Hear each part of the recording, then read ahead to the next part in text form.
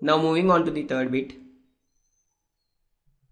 Here the first term a is given by 4 and the common difference d is given by -3. Let us find the nth term, that is an is equal to a plus n minus 1 into d, which is equal to a value is 4 plus n minus 1 into d value is -3, that is equal to 4 plus -3 times n is -3n, and here -1 into -3 is +3, that is equal to 7 minus 3n.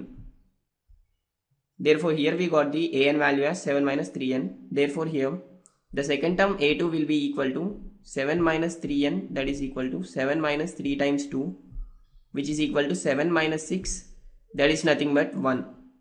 And here the third term will be equal to, instead of n we need to substitute 3, then we get 7 minus 3 times 3, that is equal to 7 minus 9, which is equal to -2. And here a4, the fourth term, is equal to 7 minus 3 times 4, that is equal to 7 minus 12, which is equal to -5. Therefore the first 4 terms of AP